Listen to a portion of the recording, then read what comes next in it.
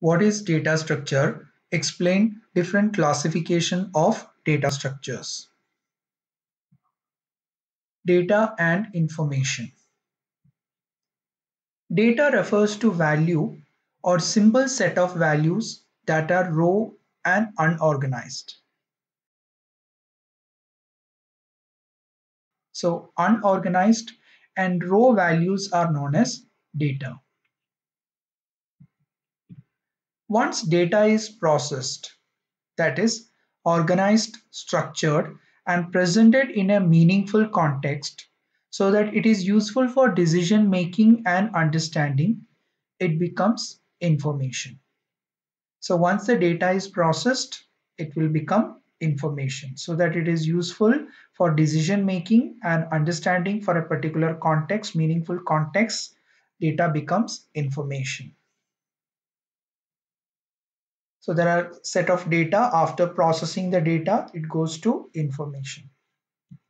Example, students' marks in a subject is data item. Suppose we have a set of students' marks for a subject, then we can say that that is a data item. But from that particular marks, if we are calculating the class average marks in that subject, then it becomes information. So we are doing some processing and performing the and finding out the class average marks in that subject, then that becomes information. Data structure. Data structure is a way of storing data in computer's memory so that it can be used efficiently. It is a logical or mathematical model of organization of data. Classification of data structures. Data structures are classified into three different categories. The first one is linear versus nonlinear. Second, static versus dynamic. And third, homogeneous versus non-homogeneous data structure. So there are three classification of data structures: linear versus nonlinear, static versus dynamic, homogeneous versus non-homogeneous data structures. First one, linear versus nonlinear data structure. Linear data structure. Elements in linear data structure form a linear sequence, one after another, either using sequential memory locations or by using pointers or memory address. So in linear data structure, there will be a linear sequence. So we will be able to move from one to another. So it is done either by using sequential memory locations, wherein which the data is stored one after another in memory, or maybe the data is stored at different locations, but they are joined together by using pointers. So that it forms a linear sequence wherein which we'll be able to move from one to another, from first to second and from second to third and so on. So that is linear data structure. Example for linear data structures are array, linked list, queue, and stack. So it's an example for an array, a static array. We are declaring an array of integer type int a of 6. So when we declare int a of 6, there will be total 6 memory locations, consecutive memory locations. Each one can be accessed with the array name a, and the index. The first element can be accessed with the index 0, a of 0, and the last element can be accessed with the index 5, a of 5. Here in this array data structure, each element can be accessed one after another. From a of 0, we can go to a of 1, a of 1 to a of 2. So each element has a sequence, one after another sequence. So array is an example for linear data structure. Similarly, another data structure, stack, is also a linear data structure, here in which the elements are ordered in a particular fashion. In stack data structure, always the element is inserted and deleted from a pointer which is named as top. So the last in stack, the last element which we are inserting or adding, that will be the first element to be removed. So in this case, in stack, there are four elements, 5, 6, 9, and 2. 2 is the top element. Suppose we want to insert one more element, it goes to the fourth location and top will come to the fourth location. Here also the element is one after another, starting from the lowest 5, 6, 9 till top 2.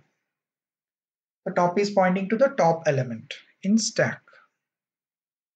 So two examples, array and stack, both are example for linear data structure, wherein which it forms a linear sequence one after another, either using sequential memory locations or by using pointers.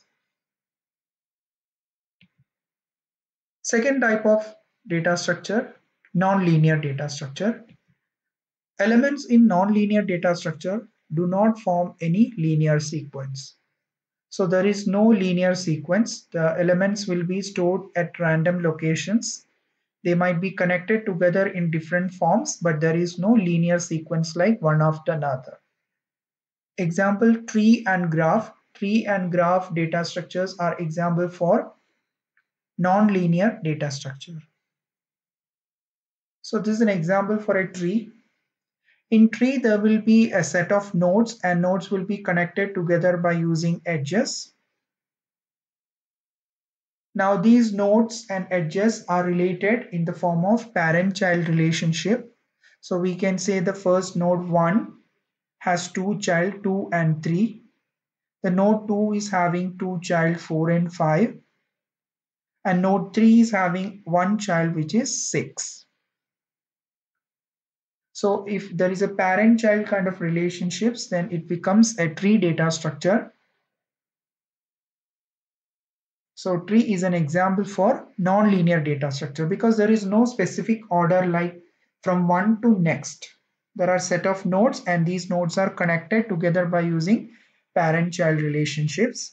So it is an example for non-linear data structure. In tree data structure, there should not be a cycle that is possible in graph. So we will see an example for undirected graph. The graph can be either directed or undirected.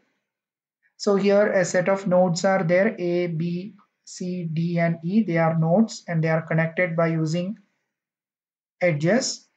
Now there is no directions for the edges in undirected graph. So that means if A is connected to B by using an edge, then B is connected back to A. One edge indicates a connection from first node to the second and from second to first back. So this is an example for undirected graph. So in graph data structure, a set of nodes are there and their relationships are connections between these nodes. The relationship is done by using edges. So A is connected to B, B is connected to C, and B is connected to D. So a set of nodes and some set of nodes are connected together by using edges. And in graph, compared to tree, in graph, there can be closed path or cycle.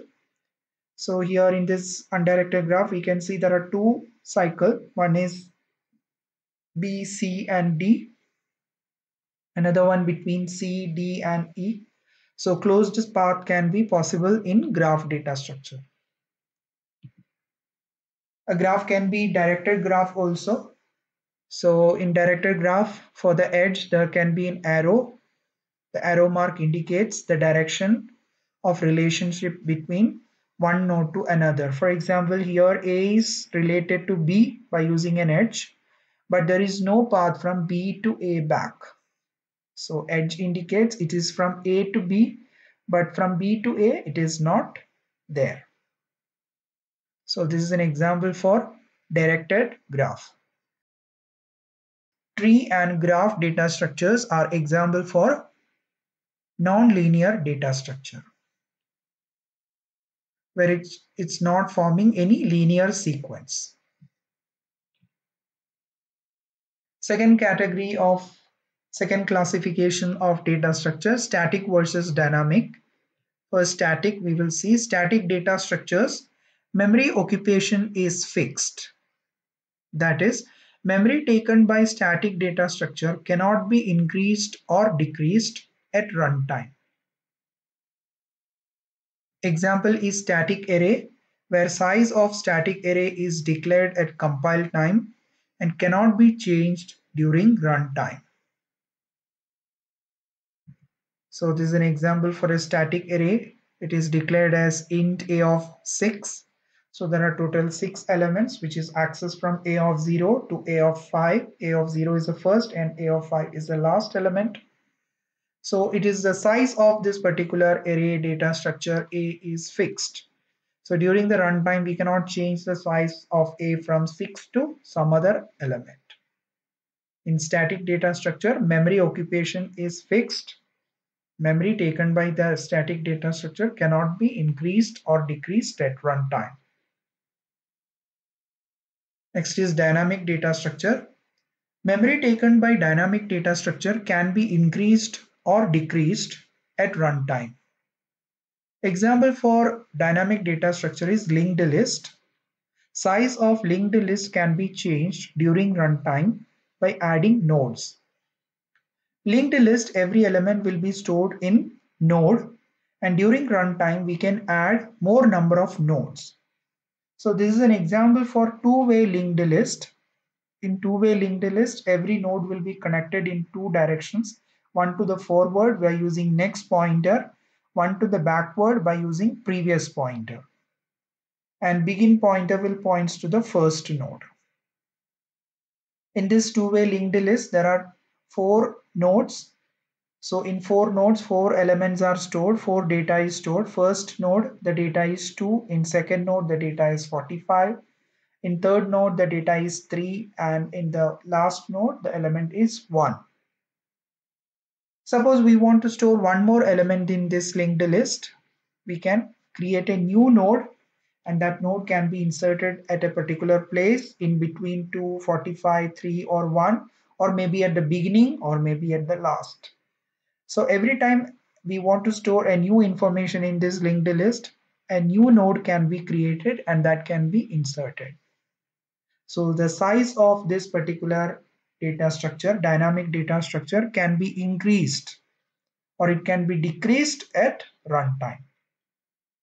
So if you want to delete an element, a node can be removed from the chain. Or if I want to add a new element, then a new node can be inserted. So linked list is an example for dynamic data structure. Third classification is homogeneous versus non-homogeneous data structure. In homogeneous data structure, data of same type can be stored. Homogeneous data structure, only same type of data we can store. Example is array. In array, all element of array data structure must be of same type. Suppose we declare int a of 5, then all element of the array a should be of integer type. If we declare float a of 5, then all elements of a must be float data type. So homogeneous data structure is having same type of data, and its an example is array. In non-homogeneous data structure, data of different type can be stored. Example is linked list. In linked list node, we can store different type of data. In one node itself, we can store characters, we can store integer numbers, float values. So different type of value can be stored in linked list node. So linked list is an example for non-homogeneous data structure. Fourth is a combination of static and homogeneous and dynamic and non-homogeneous. Static and homogeneous, dynamic and non-homogeneous. The other data structures like stack, queue, tree and graph can be either static homogeneous or dynamic non-homogeneous. If it is static homogeneous, if it is implemented using array. It will be dynamic and non-homogeneous if it is implemented using linked list. So the data structures like stack, queue, tree and graph can be said as static and homogeneous if it is implemented using array. It can be said as dynamic and non-homogeneous if it is implemented using linked list. Data type. Type can be defined as set of values and set of operations which are permissible on those values. So integer data type, float data type. So these data type indicates a set of values, the possible set of values and different operations that are possible on those values. There are two categories of data type: primitive data type, abstract data type. Primitive data types. Primitive data types are predefined or basic data types in a programming language. So already existing data type or predefined or basic data types in a programming language is known as primitive data type. Example, in C language, primitive data type for storing integer values are int, long and short, and for storing real values are float and double. Abstract data types. Abstract data type refers to set of values and set of operations performed on these values without considering the implementation details. So in abstract data type, there will be a set of values and set of operations that can be performed on those values. But how the operation is performed, that implementation required for the operations are not important, that is not considered. Concept of class in C++ and Java is an abstract data type. For example, stack data structure is an abstract data type. We can say stack data structure is an abstract data type if operations on stack like push and pop. Push means adding an element into stack, pop means removing an element from the stack. That can be performed on stack without knowing the details of whether stack is implemented using array or linked list. So stack is an abstract data type if we are able to perform the operations push and pop without knowing how it has been actually implemented. Whether the stack is implemented by using array or linked list, without knowing that, if you are able to perform the operations on stack like push and pop, then it is an example for abstract data type.